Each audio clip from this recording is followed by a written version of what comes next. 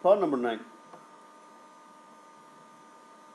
On the following problem, we have two expressions that are dividing. So in order to be able to simplify this, I'm going to change my division to a multiplication by taking the reciprocal of the second fraction. So the first fraction will stay exactly as it is, 24 x to the negative 7 over 14 y to the 6th power. The second equation, I'm going to take the reciprocal, so it'll be 21 y to the negative 4, and this will give me 18 x to the negative 8. And from here we simplify. Now if you notice, all of your answers are 2 and 1, 2 and 1, 2 and 1.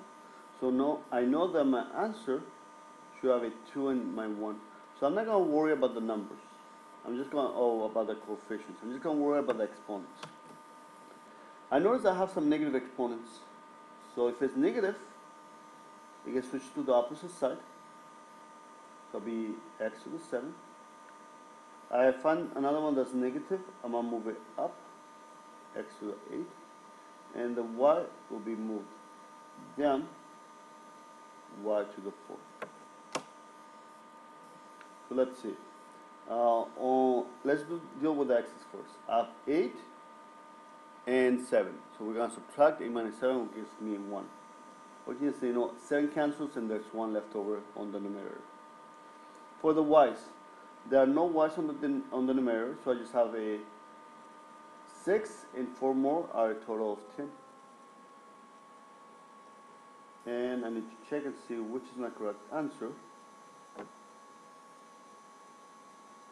And none of them are. Did you guys find can you guys find my mistake in here? That's right. This is a 9. 9, 8. So that's a 9. So therefore, there's a square in here. So now x squared and y to the 10th, that should be letter B. Now some of you guys say, how do I get the 2 and the 1? The best thing to do is to be able to simplify your reduce it. So one number divides 14 and 24, I'm going to reduce it by 2. So it gives me a 12, and that gives me a 7. 21 and 18 I can divide by 3, so it gives me a 7, and that gives me a 6. Now I'm going to reduce my 7s, so they cancel out. And I'm going to reduce my 12. I'm going to reduce it by 6, so it gives me a 2, and that gives me a 1. So on the numerator I just have a 2, on the denominator I just have a 1. And that's my answer.